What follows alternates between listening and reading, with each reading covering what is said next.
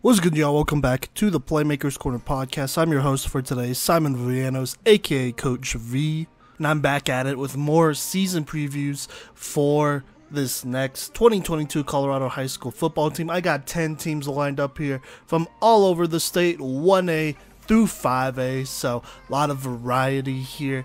And you know what? This is part of our series where we're going to talk about every single 11-man football team here in the state of Colorado before the 2022 season. Now, I just gotta throw this out there, man. We're gonna talk about their season last year, the players they're leaving, whether it's by graduation, transfer, moving, whatever. Key players to look out for this year, and then we're gonna go ahead and predict records and give them a window of wins. And window of wins basically means the range of wins that we project them to win this season. Usually seasons are about 8 to 10 or 11 games long, no less than 8, usually no more than 11, so there you go. Just keep that in mind, and then when I say over or under 500, that's like the halfway point. Some people don't know, so I gotta just throw that out there here in the intro. Then on top of that, I'm gonna say this as well. I ain't gonna defend your team if I really don't feel like they have an opportunity to win a game. I'm not gonna give them the benefit of the doubt unless I have a real good reason outside of the fact that, oh, they're always good. That's not a good enough reason for me. I just want to throw that out there because I know we've had a couple too many complainers, and you know what? I'd say that to your face as well. And so with that being said, let's go ahead and jump into our first team that we're going to talk about here, Douglas County. So here's how their season went: 6-4 in the regular season, 0-1 in the playoffs. This is probably their best record here in a couple years, almost 10 years actually, in the first time they made the playoffs in a bit as well. But they started off this season with a 45-0 dub over Mountain Range, 49-21 dub over North Glen, a 48-19 dub versus Prairie View, and then me, myself, and the PMC crew went to the Battle of the Rock versus Castleview. Lit game, hopefully looking to go this year. We'll see about that. We'll see how the schedules turn out and whatnot, but the last year's game was absolutely insane. Douglas County beat Castleview in a dominant way, 16-0. Place was rocking the whole time, and it was relatively close leading up into the second half, I would say. So there you go, big dub, big rivalry dub there. Then they beat Boulder 34-7, beat Doherty 26-8. Then they had to go play Pine Creek. Went to that game, watched it briefly, but Pine Creek eventually beat them 35-7. Then they played Legend, who they lost to 49-7. Played Chaparral, who they lost to 35-32. Played Regis Jesuit, who they lost to 34-24. So last 4 or 5 games, a real tough go there for Douglas County. But regardless, it was good enough for them to make the playoffs. They pulled Mullen in the first round and unfortunately lost to them 34-7. Kind of by a lot here. Now let's talk about the graduating seniors who really contributed to that squad, starting with AJ Jackson. He was the #1 ranked quarterback in the class of 2022, at least for us. He passed for 1,693 yards, 14 touchdowns to 11 picks, a little sloppy, especially at the end there, but also rushed for 732 yards and 7 touchdowns. He also played cornerback, which is kind of something you don't see every day, especially on the 5A level. But at cornerback, he had 38 tackles and a pick, and he was also the starting kicker/punter for this Douglas County team as well. And so he really never came off the field at all. Definitely a big-time athlete. They are losing one of the best, if not the best, in the entire state last year. Top of that, they're losing their starting running back, Tyler Stonebreaker. He was actually the second leading rusher, right behind Jackson here, with 676 rushing yards and 8 rushing touchdowns. They're also losing Ian Tappan. He was the sack leader with 4. He also had 29 tackles on defense. And then on defense altogether, they're not actually losing that many people. They're only losing 3 of their top 11 tacklers. That includes Jackson and Tappan as well. And on the line, they are losing a couple players, which they're definitely going to miss here.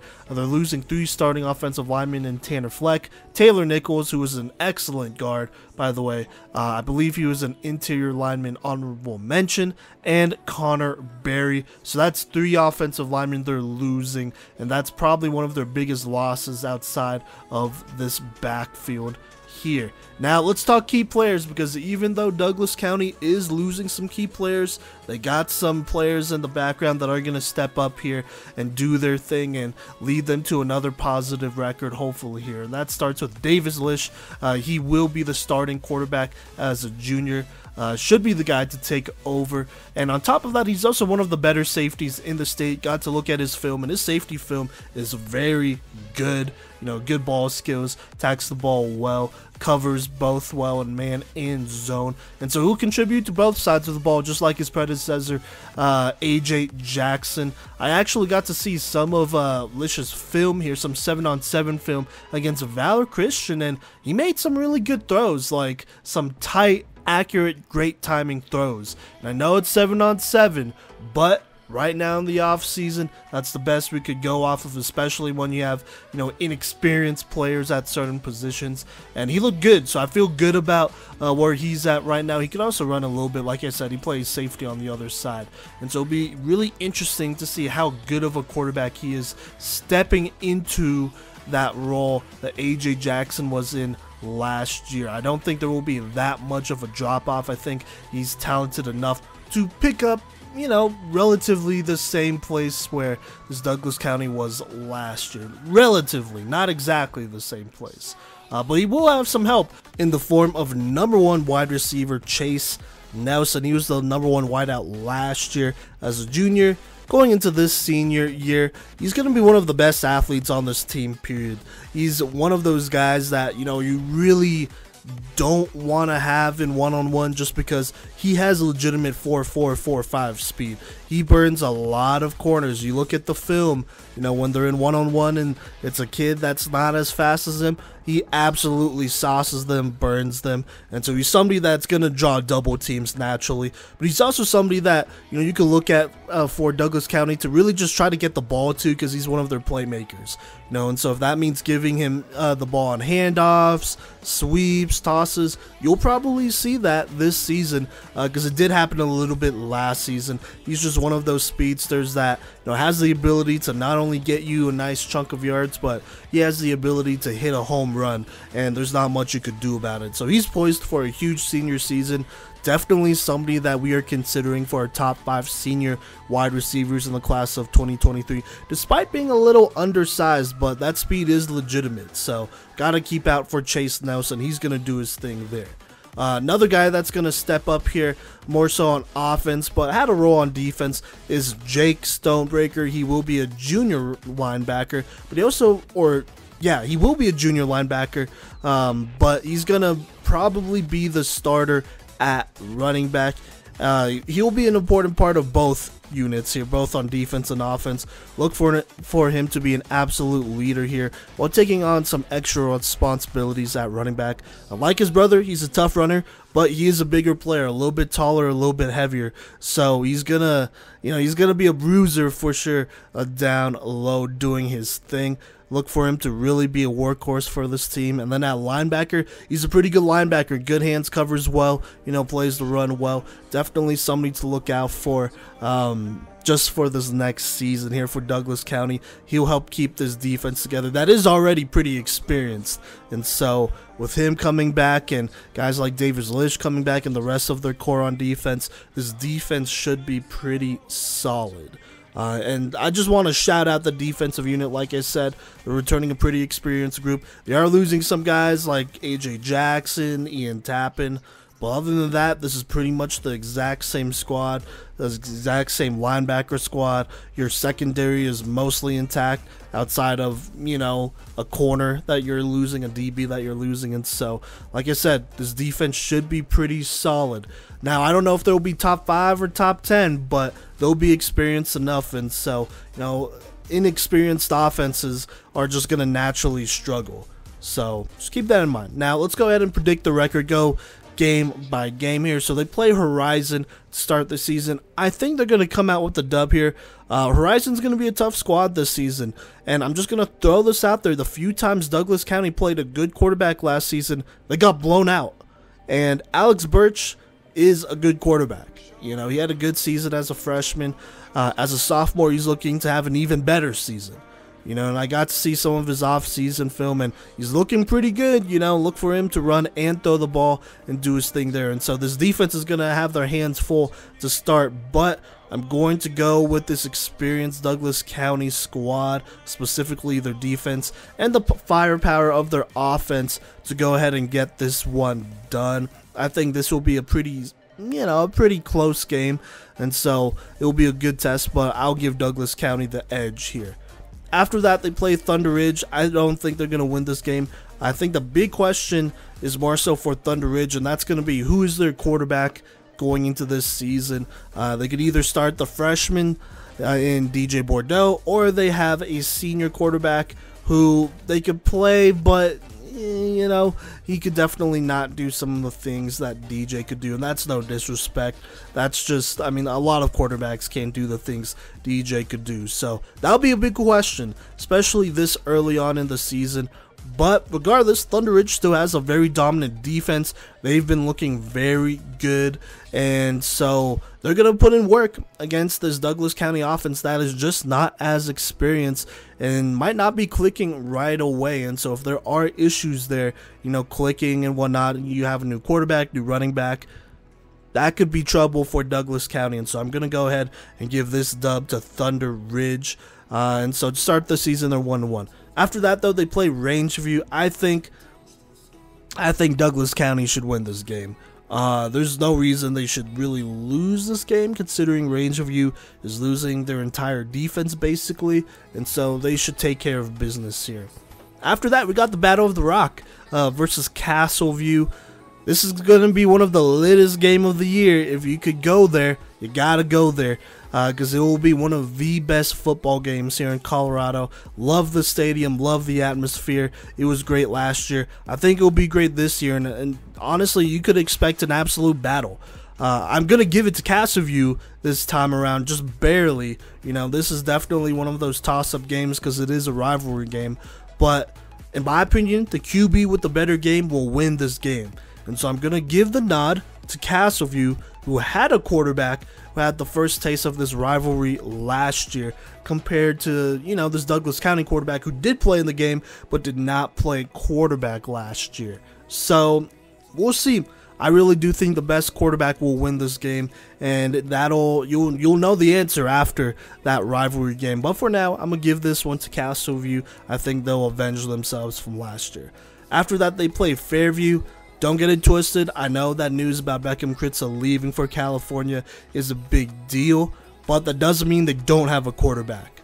Look to junior quarterback Rowan Reisner to take over, and he'll get his chance finally.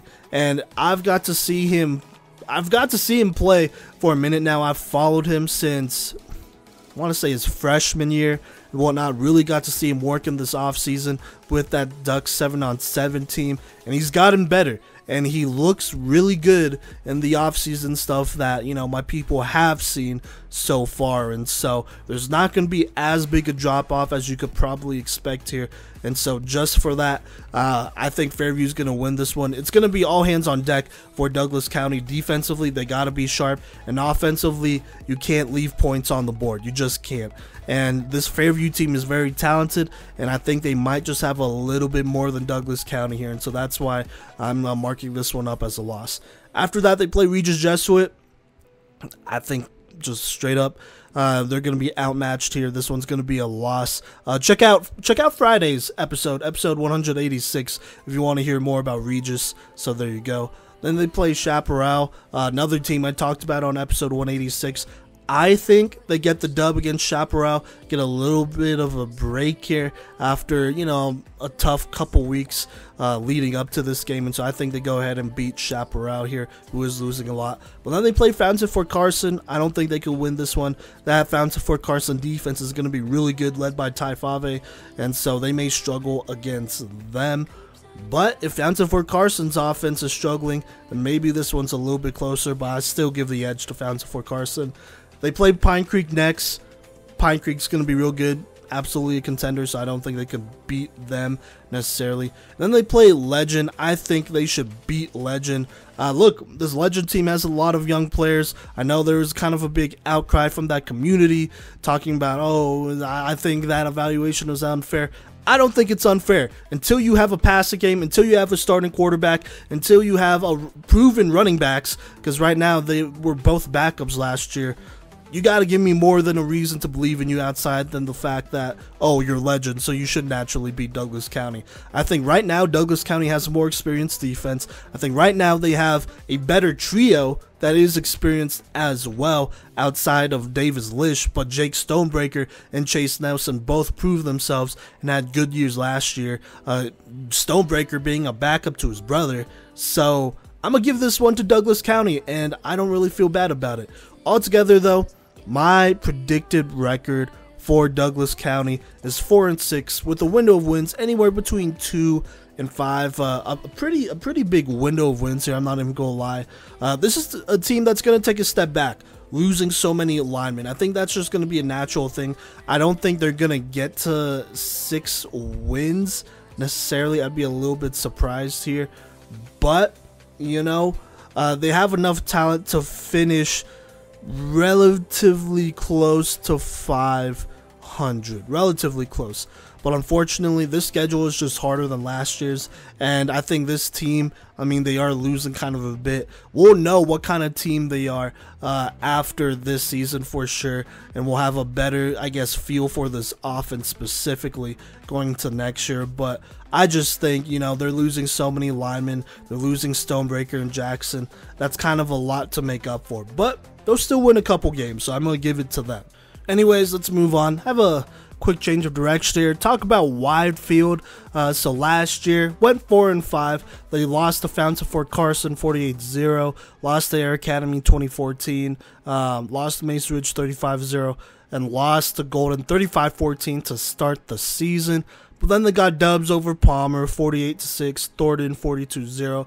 Lost to Falcon in a relatively closer one, 23-13, but then ended the season with 2 dubs against Liberty, 42-0, and Cheyenne Mountain, 33-31. They were part of that I-25 league in 4A, so just keep that in mind. So altogether, not too bad of a season. Now, some of the seniors they are losing. This is kind of a big deal. They're losing DJ Allen. In my opinion, he was arguably the best player and best athlete this team had. He rushed for 403 yards and 6 touchdowns, caught 23 receptions for 312 yards and 5 receiving touchdowns. Then on defense, he had 41 tackles and 2 interceptions. And so that all-around production will be missed. You know, having a 6'3", 200-pound athlete that could run, that's not something you see every day. And so that'll be very tough to replace there. On top of that, they're also losing Josh Deal at cornerback. He had 34 tackles and then led the team in interceptions with 5, and so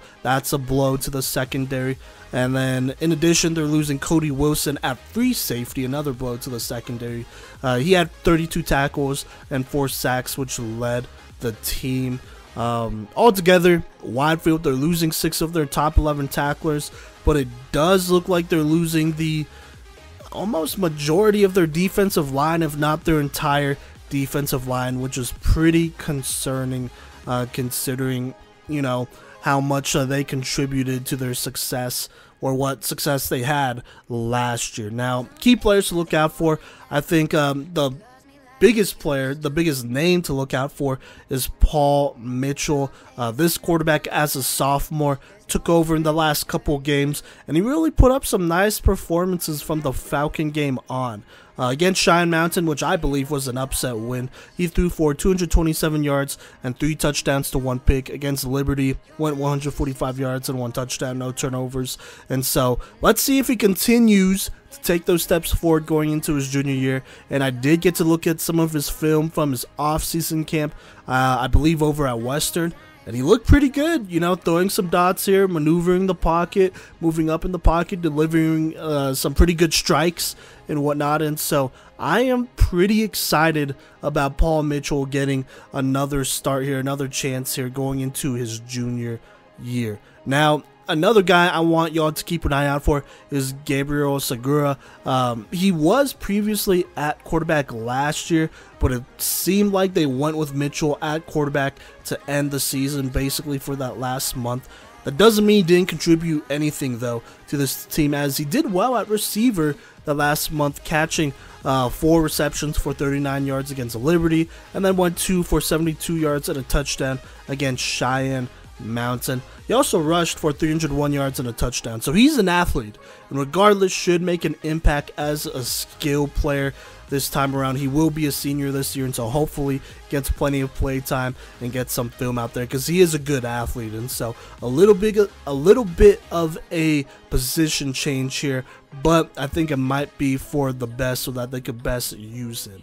And then last but not least, another guy to look out for is Braden Burrows D'Amatos. Hopefully I'm saying that right. Excuse me if I'm not, though. But last year it was the lead rusher with 467 yards and 5 rushing touchdowns. He had a lot of productive games. Didn't play in a lot of games, though, just throwing that out there. But look for him to be the lead back this year. On defense, he also was a tackle leader with 49 tackles and 3 sacks. And then I almost wanted to throw this other name out there, Nathaniel Hoyt. He was the lead receiver for this team with 323 yards and 4 touchdowns. He will be returning as well. And so despite losing, quite a bit on defense, some key impact players on defense, they're returning a pretty nice core here on offense, centered around this quarterback here in Paul Mitchell, who, if he takes a step forward, then this offense will take a step forward straight up. But let's go ahead and predict the record, talk about the schedule here.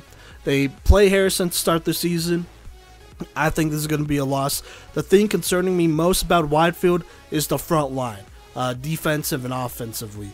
And so that's the thing that concerns me the least about Harrison. And so I think if Harrison could control that line of scrimmage, then that might be a very tough game to win.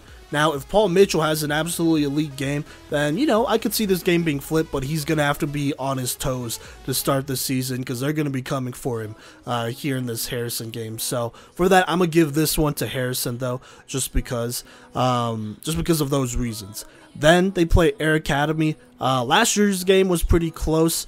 I think this year will be pretty close as well. I think this will be a good opportunity for Paul Mitchell to, really have a good game and, let it be known that he's out here and light them up.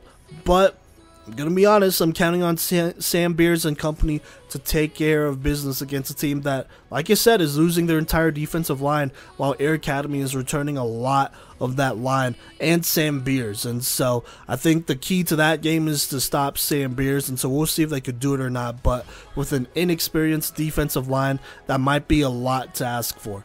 Eventually, though, they catch a break here. They do play Pueblo Centennial, who I think they should easily beat here, not gonna lie. No disrespect to them or anything like that, but they should beat this Pueblo Centennial team. Then they play Thornton. I think this is another win for them.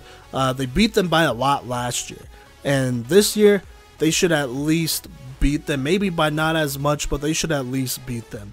Widefield will be returning enough skill players, and with a quarterback, I think this is definitely a winnable game, more than a winnable game. I think they're favored in this one.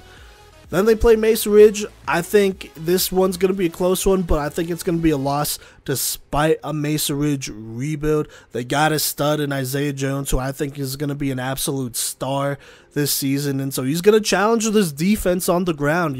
He's going to force this defense to grow up quickly. And so I'm going to go ahead and give this one to Mesa Ridge. Still might be kind of a closer game, though, but I think, they got to find a way to stop this star running back here. And I don't know if they got those guys right now on that line. So we'll see. Then they play Gateway. I think that's an easy dub here. They take care of business here. They play Hinckley. The Hinckley is kind of a harder team to get a vibe on, just because they had a much harder schedule last year. This year, they're in a much more, competitive league, at least for them.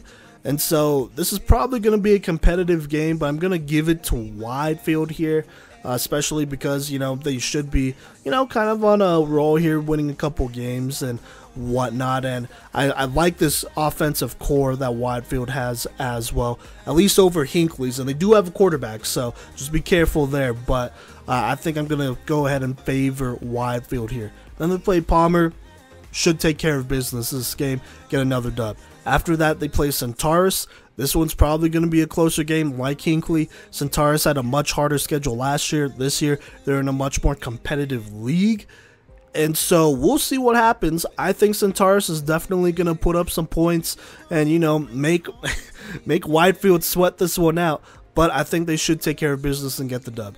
Then they play Liberty here, another team that I feel like they're just better than, and they should get the dub. Altogether, my predicted record for Widefield here is 7-3 with a window of wins anywhere between 6 and 8. Look, Widefield will be playing a much more favorable schedule this year, at least compared to last year, which contributes to how good I'm predicting the record to be. But they also have a quarterback in Paul Mitchell who could get a lot of production out of the skill players that Widefield has right now, because they do have some skill players, but, you know, they don't do you much good unless you got a quarterback, in my honest opinion. And I think they do got one in Paul here. Now, the defense for Widefield will need to shape up as the year goes on, though. Losing so many on that front seven is going to be a big blow, so just keep an eye out for that. But I legitimately think that Widefield should go over 500, maybe flipping some games here and there, but I think they for sure should go over 500 and be at least in the talks for playoffs. So we'll see about that. Let's move on, though, and talk about another team in Widefield's league here, Thornton High School. Last year went 4-6, lost to North Glen 30-6, and then Dakota Ridge 42-14 to start the season. But then got a dub over Littleton 40-18, lost to Centaurus 41-0 after that. Beat Mountain Range though in a close one, 26-21. Then lost to Cheyenne Mountain 53-6, lost to Widefield 42-0. Then beat Liberty 33-14, beat Palmer 36-16, and then lost a very close one to Falcon to end the season 28-26. Now, let's talk about some of the players they're losing here, starting with their star athlete, Miles Pohl. He'll be going to CSU Pueblo, but he was arguably the best athlete on this team and just one of the best athletes in the entire state. Only athlete to rush for 1,170 yards and 10 touchdowns. By the way, also caught 6 receptions for 119 yards and a touchdown. And then on defense, had 108 tackles, 3 sacks, and 8 picks. So he was the only athlete in the entire state to both rush for 1,000 yards and have 108 tackles. Or one of the only ones. I think Mason Clonch in the 1A levels might have been close there. But other than that, it's not every day you see this kind of athlete, and so he's going to be missed. It's going to be extremely difficult to replace the production of a Miles Pohl because he's just built different like that. On top of that, they're losing their starting quarterback, Isaiah Reese, threw for 1,244 yards, 9 touchdowns, 7 picks, also rushed for 140 yards and 3 touchdowns, and so that's tough leadership to be losing there. And then on top of that, they're losing, I think it's Leonel Uribe? Excuse me if I'm saying that wrong, but he was a starting lineman for them, I believe, on offense and defense, and had 43 tackles and 3.5 sacks and led the team in sacks. Now, key players to look out for this Thornton team is Isaac Gomez. I think he's going to be one of the best athletes for this team and in the state. He was the lead receiver for 53 receptions, 646 receiving yards, and 5 receiving touchdowns, but he was mostly known as a defensive player, as he was a 4A Defensive Player of the Year candidate, snagging 27 tackles and 7 interceptions on the year. That's he was one of the leaders in picks here in Colorado, and in my opinion, he's a next level player, should be in line for a bigger role on this team as a leader, being that best athlete or one of the better athletes. And so be on the lookout for him to make an impact on offense and defense. Absolute stud there. Another guy to look out for, Caleb Gutierrez Paz. He was the second leading receiver with 333 yards and 2 receiving touchdowns. Also held it down at corner, snagging 22 tackles and a pick.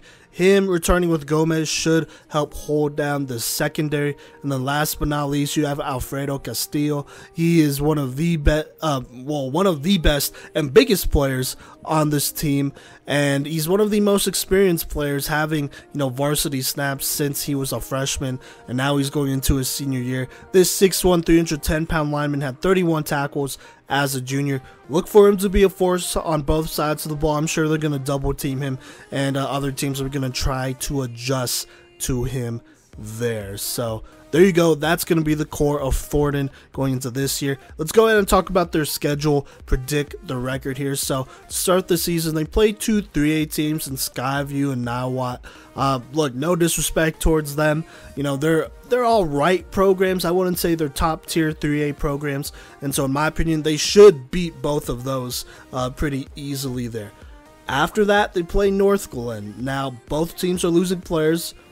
But to be honest, if North Glen was able to blow out this team last year, then they may be able to do the same this year, especially with questions at quarterback for Thornton. I don't know who their quarterback is going to be and how well he might do as well, not having varsity experience before. So there you go. I'm going to go ahead and give this game to North Glen and favor them there. Then they play Widefield. I talked about this game. I think they're going to lose to them. If you want to listen to more reasons why, go ahead and listen to that last Widefield segment. So there you go. After that, they play Gateway. And honestly, I'm not sure what Gateway's identity is. They got a new, coach last year. They lost a lot of players. But for now, I just believe more in the Thornton culture and program. And on top of that, they have more established players and kind of a tougher secondary as well. So I'm going to give this one to Thornton. They're going to win that one. Then they play Hinckley. This might be a close game. This will probably be a close game. And so it will be an interesting one. Hinckley, like I said, playing a much more easier schedule than last year. They do have a dual threat quarterback who showed flashes last year. And so he may be able to cause some trouble for this Thornton team, especially if they can't match them offensively, which is probably my biggest concern. I know Thornton has some DBs that'll do their thing on defense and whatnot, but I'm probably more concerned about this Thornton offense than defense. And so for that, I'm going to give Hinckley the slight edge here in what should be a close game. Then they play Palmer. They should beat them. I don't have any trouble, giving them the dub there. Then they play Centaurus. I think this one's going to be a loss. Will probably be a closer game than last year, but they are returning a running back in Ben. I think it's Mishki, who went for a season-high 152 yards and a touchdown on Thornton last year. And so without a great linebacker this year in Miles Poole, he might be too tough to handle for this Thornton team. And so we'll see. It's going to be a close game, a closer game, but like I said, this is just one of those situations where, losing such a great athlete in Miles Poole, it's not so easy to replace. It's not every day you find a guy like that, so there you go. But no worries, they bounce back and they should beat Liberty here and handle that team. Then to end the season, they play Aurora Central. Aurora Central is a team that has a lot of talent and running backs who are talented, and so I think that might be a little bit too much for Thornton to handle here, as they're going to have to be on their P's and Q's defensively to really keep this one close. But I'm going to go ahead and give Aurora Central the edge here. Altogether, Thornton's predicted record here is 5-5, with a window of wins anywhere between 3 and 6. This team will have a much easier schedule this year compared to last year, but unfortunately, losing the likes of Miles Poole and their starting quarterback in Reese, that's tough. That's not an easy replace at all. And so Thornton needs to find a quarterback who could utilize the great skill players they have.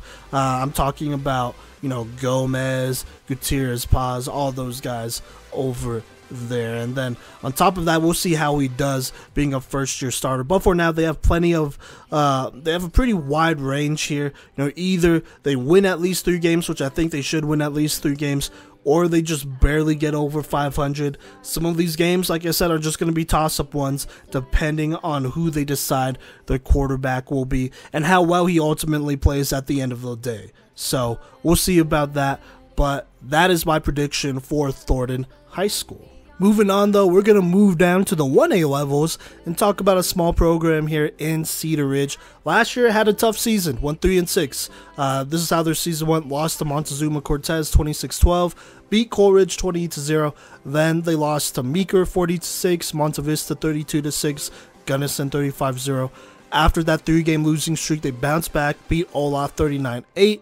Then they lost to Grand Valley 37-6, lost to North Fork 50-12, but then ended the season with a dub over Roaring Fork 34-0.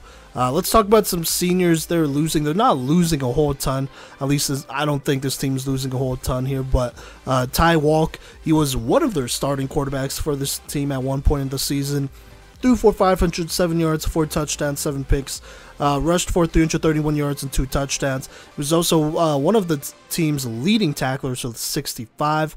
And he was the leading passer for this team, just barely, and then the second leading rusher and the lead tackler for this squad. So did a lot for this team, on both sides of the ball, but he is graduated. They're also losing Lane Hunsberger. He rushed for 423 yards and 2 touchdowns while catching 5 balls for 42 yards. He was also one of the lead tacklers for this team with 42.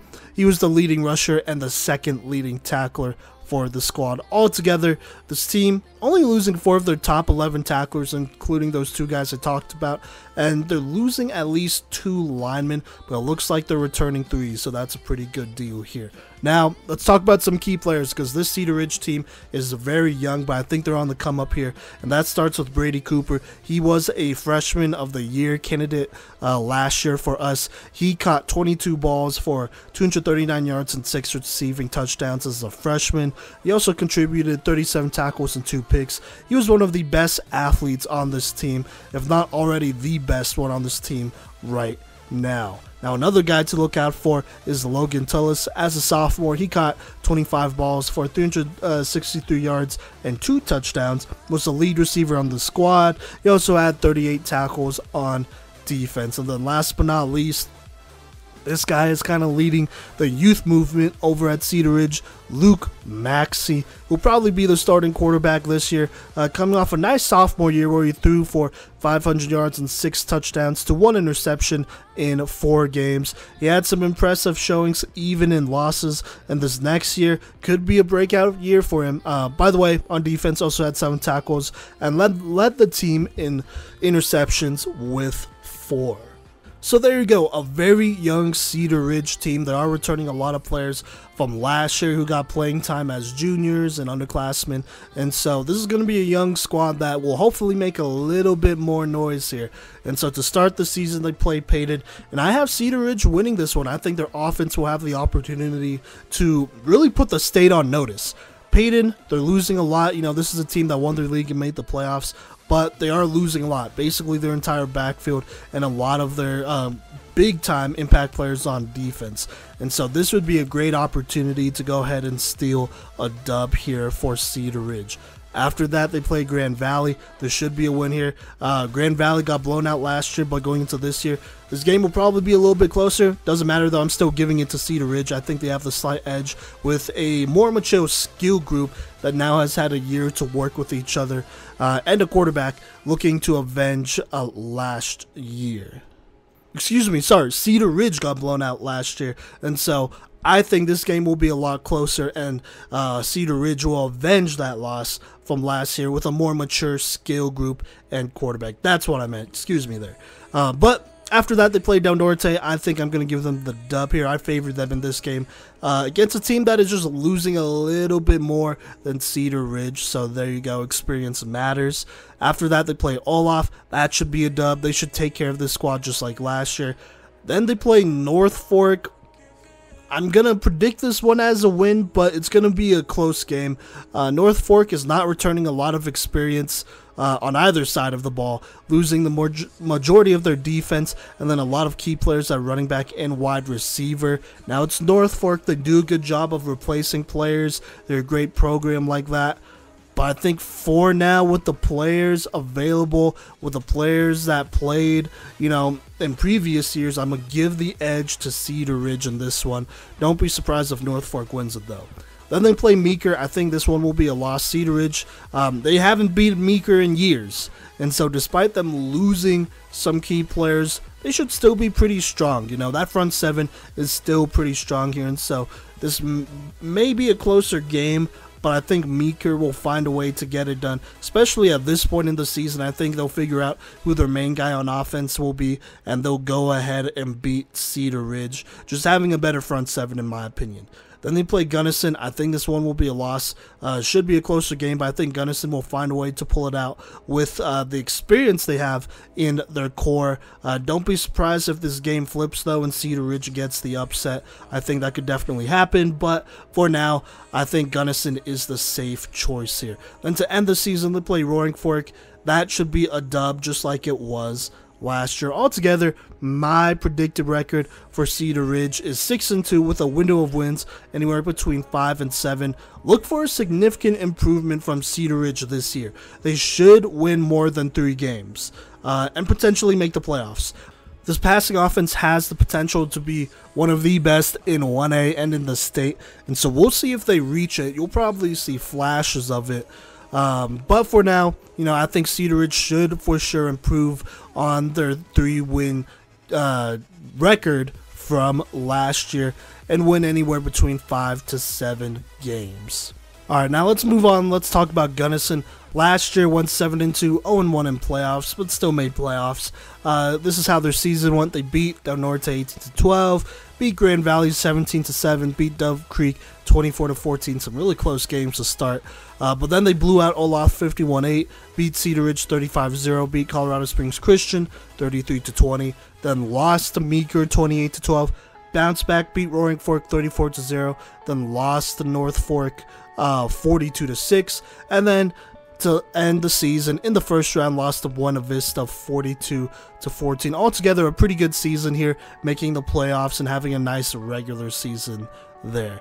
Now some seniors who really contributed to that success is Sam Buchanan. He was the lead rusher for this team with 550 yards and 8 touchdowns. Also co-led in tackles with 45. Another guy they're losing is Caleb Vincent, was the second leading rusher with 458 yards and 3 touchdowns. He also had 34 tackles and went for 6 sacks. Altogether losing 4 of their top 11 tacklers, not as bad as it could be there. Now, key players that Gunnison is returning is their quarterback, and excuse me if I say this wrong, I apologize, because I know I'm going to say it wrong here, is Rocky Marchitelli, I want to say. He threw for 419 yards, 3 touchdowns, 5 picks.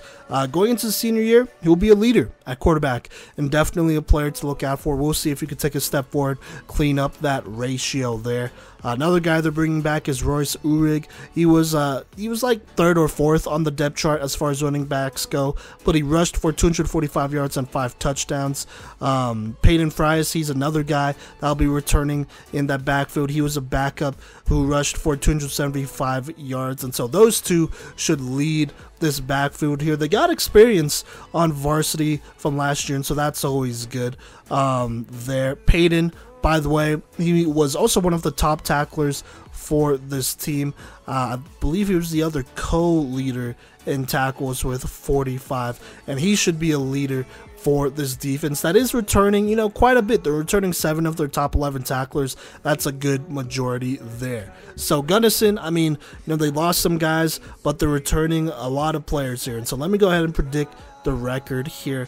They play Aspen. In my opinion, they're a pretty solid 2A team from last year, and I think Gunnison may struggle against them this year. Should be a closer game, though. But still, though, predicting it as a loss. Then they play 2A Alamosa. This Alamosa team will probably be a top team in 2A, which makes them a very tough matchup, so I'm giving this one to Alamosa. Then they play Monte Vista, and this is a Monte Vista team that will be very good this year. I think they'll be a playoff team for sure, and so they're going to challenge Gunnison, and Gunnison will have to play a very good game for this game to be close, and if it's close, then anything could happen, but I think Monte Vista is just the better team here, and they should get the dub. Then they play Buena Vista, another contender, and I just don't think Gunnison is quite a contender here, and so unfortunately this one is a loss. Then they play Olaf, who they should beat. Played Roaring Fork, who I feel like they should beat, so there you go. Then they play Cedaredge. I think this one's a dub. Gunnison has slightly more varsity experience, so I expect them to win this one, but it will be a close game, and they will need to come ready to play. They can't underestimate this group, this young Cedaredge group, so there you go. Then they play Meeker. Meeker is losing a lot, as in they're losing a lot in Kelton Turner, but they are returning a tough defense that should challenge a lot of teams, even if they don't have the offense to match. But I think at this point in the season, Meeker will figure something out, and so it might be a close game, but Meeker is always pretty good, and they'll find a way to replace that production on offense while having a very strong defense. So unfortunately, this one's a loss. Then they play North Fork, and I expect them by this point in the system for North Fork to figure out their team, figure out who's going to be in what role and all that stuff at this point in the season. And so they're going to have players replacing the open spots they have. This will probably be a close game, excuse me, but I'm going to give it to a strong North Fork program who I think this will definitely be a rebuilding year. This might even be a toss-up game, but North Fork, they have a great talent pool over there. I think they will be able to just barely sneak this one out. So my predicted record for this Gunnison team is 3-6 with a window of wins anywhere between 3 and 5. I don't think they'll make the playoffs, but I think they will have a respectable record that's close to 500. If they finish at 500 or better, they might be able to make the playoffs based on strength of schedule, because this schedule is a lot tougher than last year's schedule. They're playing a lot of very good teams, a lot of good 2A teams, and some top tier 1A teams here. And so they might make the playoffs if they reach 500 or over just because of that strength of schedule. But they have a lot to prove, and this backfield absolutely needs to step up for them to win closer games.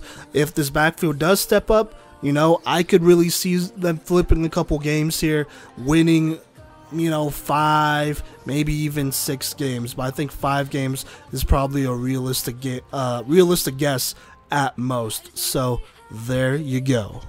Alright, now let's move up to 2A here, and let's talk about Valley High School and this program over in Gilchrist, I believe. Last year had a tough season, 1-2-7. Lost to Steamboat Springs 28-15, lost to Wiggins 45-0, lost to University 42-6, and then lost to Alameda 28-27. But got a dub versus Fort Lupton 34-23, then lost to a 2A team in Brush who went to state 61-14. Beat Weld Central 28-16, lost to Sterling 43-22, then lost to Platte Valley 27-21. So a very tough year for Valley here. Now they are losing some seniors. Colin Brown, he was their lead rusher with 611 yards, 3 touchdowns. He was also a top tackler with 57 tackles and 2 sacks. They're also losing Giovanni Mendoza. He was a 2A Defensive Player of the Year candidate. He was the lead receiver also for this team with 525 yards and 6 touchdowns. And on defense had 38 tackles and a state-high 8 interceptions. Then they're also losing Evan Gillette, excuse me if I'm saying that wrong, but another DB who had 41 tackles and 4 picks on the season. Altogether, this defense is losing 6 of their top 11 tacklers. A lot of those guys, though, in the secondary. Now, key players to look out for: Carson Adolph started at quarterback as a freshman for this Valley squad. Had about a year you could expect from a freshman, throwing for 730 yards, 8 touchdowns, 12 picks, but look for him to take a step forward as he goes into his second year as the starter. Then you have Julian Ramirez. He was the backup running back last year, but had some big games and won for 276 yards and 2 touchdowns. As a junior, he will be the guy, so look out for him to have a much more productive season, have a little bit of a breakout season as well. Then you have Aiden Trujillo. This incoming senior lineman is 6'2", 280 pounds, will be a key returner for this offense. And then on defense, he also had 43 tackles and 3 sacks, and so you love it whenever you're returning size there, so there you go. And last but not least, you got Blake Herman at linebacker. This incoming senior led the team with tackles with 67, and then he also had 2 picks. He should be returning as the leader of this defense and one of the leaders of this squad. So, not a tough year, but they are a pretty young program, and so we're going to see some guys hopefully step up this year. But let's go ahead and predict the season, talk about it. So they play Berthoud to start. I think this is going to be an L for Valley. Both of these teams are in similar spots in 2A, but Berthoud, I think, is going to be returning a couple more experienced players here, and so I'm going to give them the slight edge in this one. Definitely could be a toss-up game, though. Then they play Manitou Springs. This Manitou Springs squad should be able to take care of this Valley team. Manitou Springs is going to be pretty good there. They have a quarterback. They have a couple really nice skill players, and so I'm going to go ahead and give this one to Manitou Springs. After that, though, they play Fort Lupton, and this will be a hard-fought game. Last year, Gio Mendoza put his signature on this game and was big time on offense and defense. Now, without him, it will be up to the other guys to find a way to get it done, and I think they can, and so I'm going to give this one to Valley here over Fort Lupton. Then they play Weld Central. Last year's game was close, and it should be this year considering the seniors they lose. Both these teams are losing.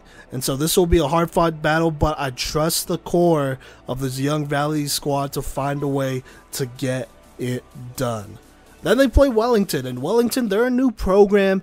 And look, there's not much to know about them because they don't have much film on them yet, obviously, as they will be a new program, period, coming into 2A this year. And this will be the first year of their program. So I'm going to go ahead and give them the dub here and take care of business because, you know, Valley has the more experienced group. They've been playing football together longer, and so they should beat them. But make no mistake, they need to be on their toes because you never know. You know, at this point in the season, Wellington could be on fire or they could be struggling. But regardless, you got to be ready for them. So there you go. Then they play Platte Valley. I think this Platte Valley squad is a playoff team, and they're going to be very good. Probably a top 5, top 6 team, and they're going to be dangerous this year. And so I think Platte Valley takes care of them. Then they play Prospect Ridge Academy. This should be a dub for Valley. This is another winnable game for Valley against a 1A team. Play Bennett. Same kind of deal. They should beat this 1A team, especially if the Valley quarterback is playing at a high level. So there you go. And then to end the season, they play D'Evelyn. This D'Evelyn team, in my opinion, is going to be very good this year. They have a lot of experience that they're bringing back all around, and they're very talented too. And so they might just be outmatched. And so I'm going to give this one to D'Evelyn here. Now, my predicted record for Valley is 5-4 with a window of wins anywhere between 3 and 5. This team will be interesting to follow considering they will be going to year 2 with a young quarterback, and they are losing quite a bit from the skill players who are leaving, but that'll leave opportunity for other players to step up. So there you go. Luckily, they have a much easier schedule this year, and so they should be able to go 500 or finish close to it. And, you know, playing some of these easier teams will allow easier opportunities for players to you know, step up and stick out. So we'll see how that goes, but that's my prediction for Valley High School. Alright, now let's talk about a team that is in the same league as Valley in Weld Central. Last year had an even tougher schedule and had an even tougher year. They won 2-6-1, tied a game with Englewood to start the season, 21-21, so that's interesting. But then they beat Arvada 40-7. Then they lost to Florence 46-0, Highland 28-12, Sterling 40-26. Did beat Fort Lupton 14-6 in a close one, but lost to Valley 28-16, Platte Valley 48-12, and then lost to Brush, who went to state 56-13. Now they do have some graduating seniors, including Tanaden Thompson. I think that's how you say that. He was a senior quarterback last year, threw for 454 yards. 2 touchdowns to 7 picks. That's kind of a tough go, but did contribute 310 yards and 3 rushing touchdowns on the ground, and also 27 tackles on defense. And they're losing Zane Stam. He was probably one of their best athletes. He was their lead rusher with 1,162 yards and 14 rushing touchdowns. Also caught 11 balls for 211 yards and a receiving touchdown, and then was a top tackler with 100 tackles and 1 interception on the season. One of the few athletes to both rush 4,000 yards and have 100 tackles next to Miles Poole and probably Mason Kalanch. So there you go there. That's a big loss. That's not going to be an easy one to replace there. Then they're losing Gunnar Hess. He was the backup running back last year. He had 327 yards and a touchdown, still production, but on defense, he was big time, had 71 tackles and 2 sacks, and was one of the top tacklers altogether. Weld Central is losing 7 of their 11 top tacklers from last year, and on top of that, they're losing everyone who had an interception as well. So they're losing the majority of their secondary plus most of their defense here, and so that's tough, along with basically this backfield. So big losses here for Weld Central. I have 2 key players for them since this is going to be such a young team. Siler Troutner, he was 3rd in tackles for this defense last year with 53 as a sophomore, and so look to him to step up more as a leader as a junior and whatnot for this young team. Then you have Chad Dakinga. He had 35 tackles and a sack last year. Potentially another guy who should step up as a leader for this team going into this year. Now, let me go ahead and predict the record here. against Bennett. 1A team, I think they're going to lose to them. Bennett is bringing back quite a bit and should be able to take advantage of a team that is losing their best athlete in the majority of their defense from last year. This is not exactly the greatest game to play to start the season, so there you go. Then they play Platte Valley. Like I said, Platte Valley is going to be very good this year, so I'm going to favor Platte Valley in this one. Then they play Fort Lupton. This will be a close game. May even be a game that could be flipped, but I'm going to favor Fort Lupton here. Weld Central will need to find a way to replace those contributors on offense. It's not going to be easy, but they got to find a way. And even if they do, the experience of those players may catch up to them in this close game. And so I have a couple concerns here about Weld Central here, but at the end of the day, I got to favor Fort Lupton. They just have more experience, and even last year's game was close, so just keep that in mind. So if it's another close game, I think I'm going with Fort Lupton here. Then they play Valley. Just talked about them. This will be another close game, but I favor Valley here because of the experience they're returning. Wouldn't be surprised if they flip these two games, especially if those players they have in those new spots are stepping up. But I'm still going to go with my gut here and go with Valley. Then they play Sterling. This is probably going to be another close game, but this time around, I still favor Sterling, even though it will be a rebuilding season for them because usually their talent pool is just better, and so I think that's just going to be enough to just barely edge out Weld Central. This is definitely an opportunity for Weld Central to flip it though and take advantage of an even more inexperienced team in Sterling, so there you go. Then they play University. I think this team's a playoff team in 2A, and so I think University will take care of Weld Central. Then they play Brush. Brush may be losing a lot of the core from their state championship appearance team from last year, but they're well coached, and they're returning enough players from the core for me to feel good enough to go ahead and give this one to Brush. Then they play Timnath. Timnath. They have a very good talent pool, but they are a first-year program, and so I'm going to give this one to Weld Central because they have more experience. They played together as a team longer.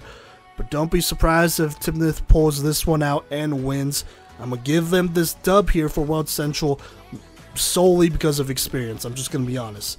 Then they play Arvada. Last year's game wasn't close. I don't think this year's game will be close either. And so my predicted record for Weld Central is 2-7 with a window of wins between 2 and 4. This team's facing another rebuild and will be struggling this season. They may find success at the end of the season as their schedule eases up and the team gels better. But for now, I'm going to have to say that at most, I see maybe them winning 4 games, like at most, if their team is really gelling and doing their thing. But like I said, I think it's going to be a rebuilding season for Weld Central here. Alright, now let's switch back to 4A and talk about Fruita Monument here. They had a very good season last year, 7-3 in the regular season, 1-1 in the playoffs. They beat Highlands Ranch to start 42-17, then lost to Montrose in a close one, 26-22.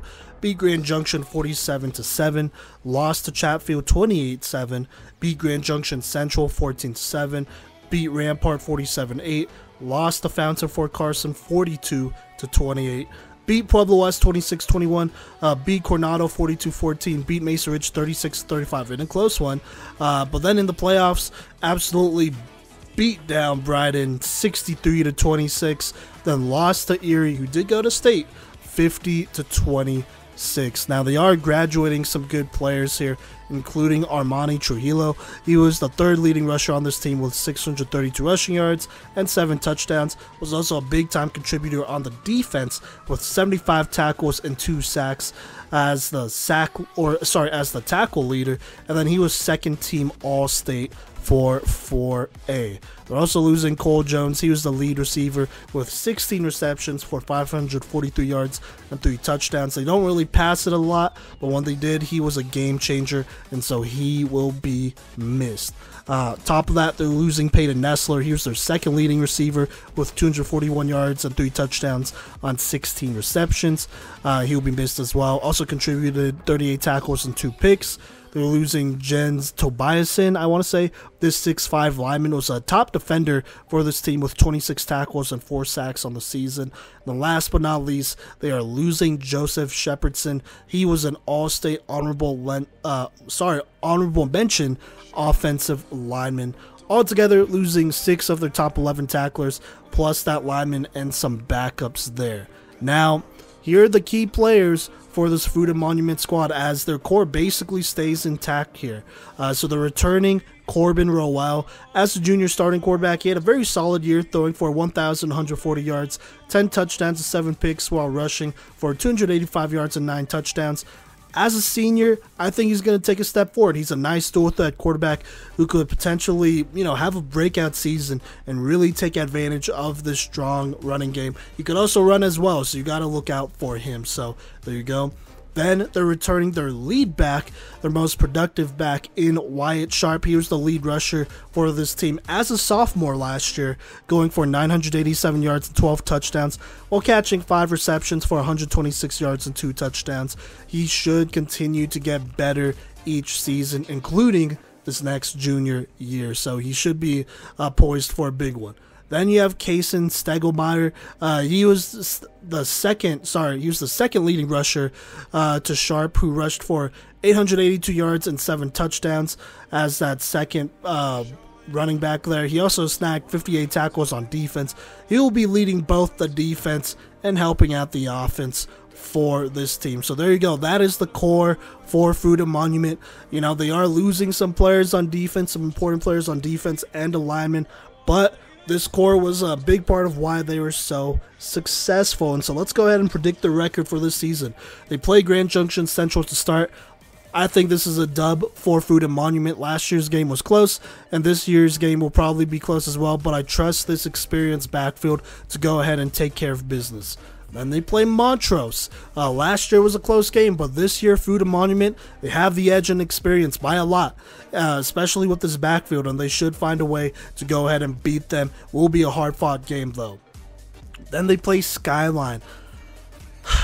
This will be a dub, but it's going to be a tough game, as they got a squad up over there at Skyline and a very good quarterback. The defense will need to do their part for Fruita Monument so that the offense can control the pace of the game. I think that is the keys to success for Fruita Monument in this game. That's what they've done before, and so if they could control the pace of this game, get out to an early lead, and then their defense does their thing, I think they go ahead and squeeze out a close dub against a very good Skyline team. Then they play Grandview, and I think this one's going to be a loss. This Grandview team is returning an excellent quarterback, and Liam Zarka. I'm a big fan of his. I think he's a top 3 quarterback in the state, and this Grandview front 7 is going to be nasty, one of the best in the state. And so this may be a close one if the offense is on top of their game, but Grandview's going to come to play, and they just have a lot of talent over there. So, nope, I don't think this will be too big of a surprise if Grandview beats them, though.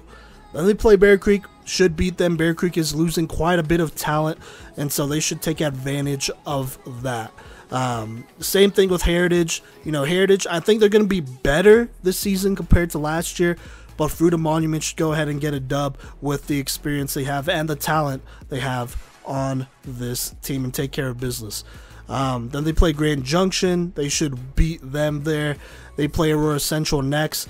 I think they get the dub, but it's going to be a close game. Aurora Central, they have a very good backfield as well. They have a talented one as well, but I think it's going to come down to the defenses, and so this may be a toss-up game, but I think this Fruita Monument defense at this point of the season should be pretty, they should be at a solid point. They should be gelling at this point, and so I think they could handle Aurora Central. But I think really it's going to come down to the defenses in that game. Should be a close one. That's probably a toss-up game. Could go either way. Then they play Broomfield.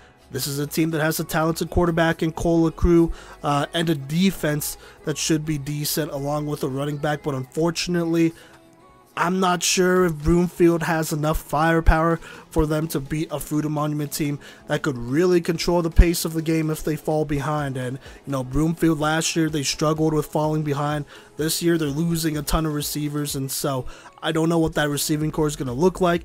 And so I think Fruita Monument should beat Broomfield. If they beat Aurora Central, then they should beat Broomfield here. But it's going to be a hard-fought game. They're going to have to be on their toes here. Then they play Adams City. I think they should beat them. So altogether, my predicted record for Fruita Monument is 9-1 with a window of wins anywhere between 7 and 9. This is a talented team. They will have a dangerous backfield that could lead this team back to the playoffs and make another, pretty deep playoff run.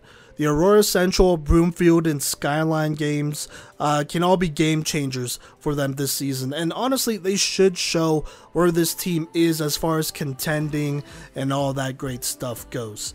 Now, the defense for this Fruita Monument team, they're going to have to figure out some spots. Players are going to have to step up here. And if they do, I think they're going to make this team very legitimate contenders going into this season. But for now, I think this is a team that should for sure make the playoffs.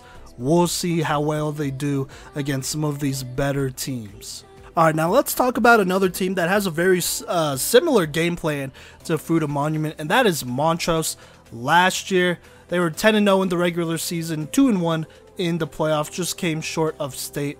They're undefeated, beating Grand Junction Central 46-6, beating Fruita Monument 26-22, beating Durango 39-7, beating Palisade 35-7, beating Grand Junction 54-7, beating Palmer Ridge in a close one 28-21, beating Heritage 56-12, beating Vista Ridge 42-28, beating Air Academy 50-7, beating Ponderosa in a close one 19-14, and then in the playoffs they beat Denver South 56-19, and then beat Fountain Fort Carson 48-14, and then finally lost to Erie in a close game. This was a comeback win for Erie, 29-28. Definitely a game they should have won and went to state, but couldn't quite get it done there. Now, they are graduating a lot of seniors here, a lot of guys part of that core, including Ethan Hartman. He was their lead rusher with 1,138 yards and 13 touchdowns. Also caught 23 receptions for 627 yards and 6 touchdowns. And then contributed on defense, 49 tackles and 3 picks. Was an all-state second-team DB, so that's a big loss. Then they're losing Austin Griffin, their second leading rusher, who had 987 yards and 25 touchdowns as more of the power back for this team. Also contributed 41 tackles on defense. Then they're losing Gabe Miller. He contributed 438 rushing yards and 2 touchdowns on offense. He had 41 tackles and 2 picks on defense. And then they're losing Bodie Griner. He was a second-team All-State linebacker who led this team with 153 tackles. That might be close to leading the entire state in tackles. Then he also had 4.5 sacks and 2 picks. And then they're losing as well.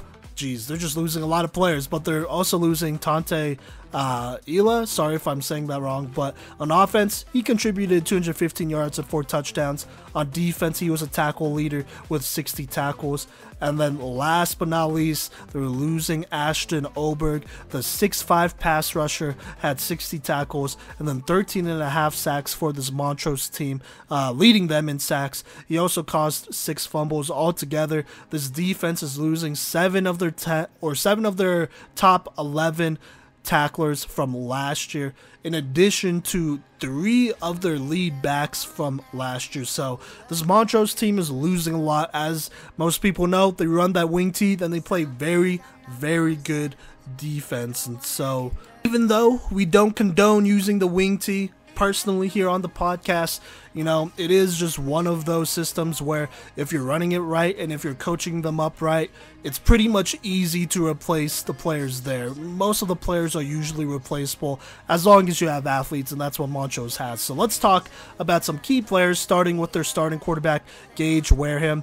Started as a sophomore, went for 1,069 yards and 10 touchdowns and 2 picks. Look for him to take on a bigger role for this offense and take a step forward. Maybe they pass it a little bit more with Gage here. Then you have Blake Griffin. No, not the basketball player, but the running back.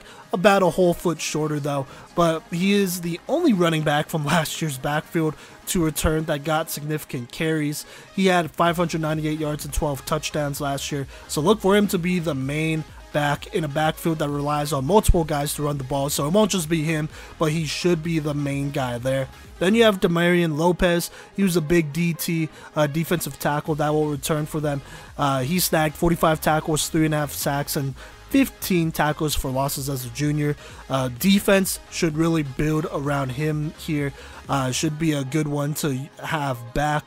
Then you have Torrey Eckerman. He had 62 tackles on the season and will be a big a big part of this defense that is just not returning a lot. So, you know, you have some guys to work with here. You got 2 guys in the backfield. You got a big lineman. You have I think he's either a linebacker or a safety here in Torrey. And so you have some guys to kind of rebuild your team around. But it's going to be tough. You know, because this beginning of their season is very, very tough. They play Palmer Ridge, Fruita Monument, and Erie to start the season. And in my opinion, I think all 3 of those games will most likely be losses. Each of these teams, first off, are just returning way more than Montrose. Don't get it twisted, though. Montrose will make them work for those wins, so they won't be easy games. Some of them may be flippable. I think most of them will probably be flippable. Considering, you know, the system they run there and whatnot, but I am concerned about how fast or how well some of these inexperienced backs will do to start the season. So we'll see there, but I think those will be losses for Montrose to start. But after that, I think they'll rattle off some wins against Palisade, Lutheran, Grand Junction Central, Falcon, Coronado, and Mesa Ridge. Those teams have talent, but this Montrose program is one that, especially in the last couple years, they have replaced talent relatively well. You know, like I said, not super hard of a system to run offensively, and so I think plus they just have more talent than those squads, so they should be able to beat all of those teams in a row. Then they play Pueblo West. This one might be more of a toss-up game compared to, you know, those tougher teams they play at the beginning of the season. But it's going to be a test for the defense, who by now should gel, you know, should have a lot of experience on this win streak. But this is a game that they cannot win if their defense is not playing at a high level. And on top of that, you know, their offense, you got to be productive, you got to control the pace. But to beat Pueblo West, your defense has to be playing at a high level. I think they can, but I think this is still going to be a close game, though. And so I'm going to go ahead and give this one to Pueblo West. And so my predicted record for Montrose is 6-4, with a window of wins anywhere between 6 and 9. Nice. They really shouldn't drop below 6 losses this season. Below 6 wins this season, in my honest opinion. And that isn't thanks to the coaching they have over there in a system that forces other teams to be physical and brutal up front. The only concern I have are the losses that this defense is suffering. You know, those aren't going to be easy players to replace, but they're going to have to and whatnot. And so the next group of defenders will need to understand that they have to step up. If they do, then I wouldn't be surprised seeing them beat a Palmer Ridge, Fruita Monument, Erie, or a Pueblo West, which are all winnable games in my opinion, but I got to see what this defense does first. You know, offensively, I'm not as concerned. Defensively, though, they got to step up. So we'll see about Montrose. All right, now let's move back to 5A and let's talk about Castleview to go ahead and wrap up this episode here. Last year went 6-4, 0-1 in playoffs. Beat Heritage 27-0, beat Fairview 38-21, beat Rangeview 52-21. Then lost this rivalry game to Douglas County, Battle of the Rock 16-0. Bounce back, beat Hinckley 56-8, beat Highlands Ranch in a close one, by the way, 21-14. Lost to Valor Christian 47-14, lost to Thunder Ridge 38-3, beat Mountain Vista in another close one 42-41, then lost to Rock Canyon 21-14. And then in the first round of the playoffs, I was at this playoff game, lost to Pomona 14-7. That one was definitely a winnable game. But we'll talk more about what happened in that game and, some of the players that need to step up after watching that playoff game. But let's talk about some of the graduating seniors because they are losing some very, very important players, including Mark Westbecker. He was their lead rusher who went for 805 yards and 8 touchdowns, also contributed 20 tackles on defense. Then they're losing Blake Haggerty. He made our top 5 senior list, but, he had 37 receptions for 474 yards and 5 touchdowns. Also had 49 tackles on defense and 2 picks at corner. Then they're losing Herschel Craig III. He was a top edge rusher in last year's class. He made our list. He had 52 tackles and 4.5 sacks on the season. To top that, they're also losing Brody Ashworth, who is one of the top linebackers statistically in the state last year. He went for 132 tackles, 2.5 sacks, snagged 3 interceptions. He will be sorely missed for this team because he cleaned up a lot for this defense whenever they missed. So there you go. And then last but not least, you got Beto Ledesma. He was an honorable mention for our safeties list. He had 98 tackles on the year, and he was a top tackler. Altogether, Castleview is losing 7 of their top 11 tacklers, their top 4 sack leaders, and their interception leaders. So they're losing a lot. You know, they're losing a lot, but they are returning some players still. You know, they have a pretty good talent pool there. And I think it starts with their quarterback, their senior quarterback, Nathan Schmidt. He passed for 942 yards, 11 touchdowns, 7 picks, rushed for 384 yards and 7 touchdowns. I'm not going to lie, he missed opportunities last season, and he needs to be better. I know he's not owning up to it, but he absolutely needs to be better. 45% pass percentage is not good, and he needs to be way more efficient. In that Pomona game, he basically threw a easy screen pass into the ground. If they got it, they would have got the first down, and that drive would have probably resulted in a touchdown because the screen was wide open.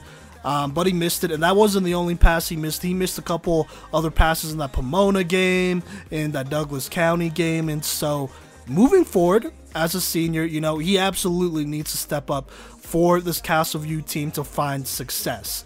He just needs to. You know, you can't have the same year you had last year. You have to be better. So there you go. But they are bringing back Joe Acerta, who should help him out. He was the second leading rusher with 723 yards and 5 touchdowns. Should be the main guy now that Wes Becker left, and should fill in nicely and, you know, replicate a lot of that production on offense. Then you got Ace Malone, the 6'3 speedster senior, should turn all the way up and have an excellent season. He'll help out Schmidt here. He could be a vertical and jump ball threat for them. But, I mean, you know, he still has some things to prove here, you know, has some, you know, more technical things that he could have worked on as a receiver. And I think he has, and so going into this year, he should be the wideout one. We are really excited for him. He's definitely on our radar as a top 5 senior wide receiver, but we will see. He does have the athletic tools, though. I will give him that. And then last but not least, you got Peyton Walker. He will be a senior linebacker this year, but contributed greatly as a junior, snagging 74 tackles. He should help fill some of the voids left in this Castleview defense and whatnot, and lead that Castleview defense. So there you go. Now, let me go ahead and predict the record. Against Lewis Palmer, they should beat them. Against Doherty, they should win that one. This may potentially be a close one, but the offense needs to take control and win them this game. I think it will really come down to that because you're going to have a very young defense. So there you go. Then they play Pooter. The confidence of this team should be up going into this game, assuming they are 2-0, and so that should be a dub for Castleview. Like I said, this really depends on whether the offense is clicking or not. If they're not, then, you know, maybe they don't win that game, but they should. Then they play Legend. That should be a dub. They don't have a lot of experience, so there should be no excuses as to why you can't beat them. So there you go. Then you play Douglas County. This is a rematch. This is a rivalry game. This might be the game changer of your season. I'm not going to lie, because it is kind of more at the midway point compared to last year. And so this is absolutely an important game outside of it being a rivalry game. Like I said, if you can go to this game. But this will probably be their first real test of the season, and both teams should come out swinging. I have Castleview avenging their loss from last year. This win won't come easily, though. You know, you'll know how tough this Castleview team is on whether they beat Douglas County or not. And so we'll see about that. That might affect some of the games moving forward here, not going to lie. But after that, they play Cherokee Trail. Assuming they beat Douglas County, I have them beating Cherokee Trail, who is losing a lot of talent now. The only way they lose to them is if Cherokee Trail has some extraordinary players who catch fire and are on fire here mid-season, or I guess a little bit after mid-season. But Castleview, they're much more experienced. They shouldn't let this inexperienced team beat them. Then they play Valor Christian. Valor may be losing talent, but they're not losing that much talent. That should be a loss for Castleview. Then they play Thunder Ridge. This Thunder Ridge defense is going to be tough. You know, they're basically returning everyone from last year. And so other than Valor, this will probably be the toughest defense this team faces all season. Also throw in the possibility that DJ Bordeaux plays. And honestly, I think DJ is a better quarterback than Schmidt. I don't think that's crazy to say here. I think Thunder Ridge basically wins this game. Then after that, you have Mountain Vista.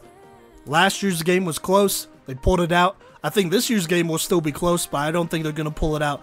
this young Mountain Vista team is growing up, and they're going to be a threat to the state this season. So I think Mountain Vista is going to win this one.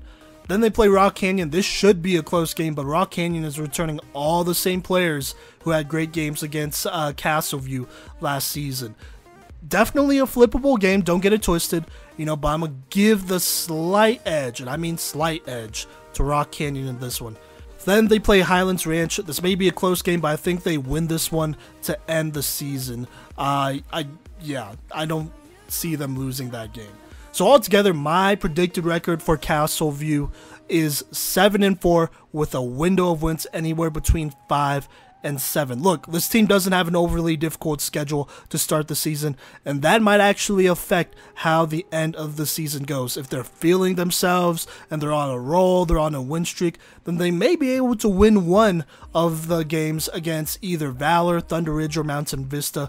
Potentially, not all of them, but they'll be able to win probably one of those. Now, like I said, I think this Douglas County game will be key. If they lose that one, then they might stumble a little bit, and then we'll see. But altogether, I still have Castleview winning more games than losing them. Alright, there you go. That wraps up this episode and the season previews. Look, once again, if you're not happy with the season preview, you could always prove us wrong, but there's reasons why we have it, and I would definitely tell you the same thing to your face. So, there you go. But look out for the rest of the season previews. For the rest of the teams in Colorado, we are previewing every 11-man football team here in the state of Colorado before the season starts. That's 1 through 5A/6A. And so if you want to stay updated, know when episodes are dropping, go ahead and follow us on social media. Show us some love on Facebook, Instagram, Twitter at Playmakers Corner. And then you could go ahead and subscribe, follow us on TikTok, YouTube, Twitch. We'll be posting content there. I know Cody will be coming out with a live stream here probably soon. I might be doing a live stream here as well, bringing that back. In case you missed the live stream, they will be uploaded on YouTube in full, unedited, so that you could check it out. And then on our TikToks, there are little clips from each episode, so in case you just want to listen to one team and the gist of it, you can find those there. And on our YouTube channel as well, they're uploaded as shorts. So there you go. Thank you for rocking with us. Tune in for Cody's episode on Wednesday and then our joint episode on Friday. But until then, we will catch you later.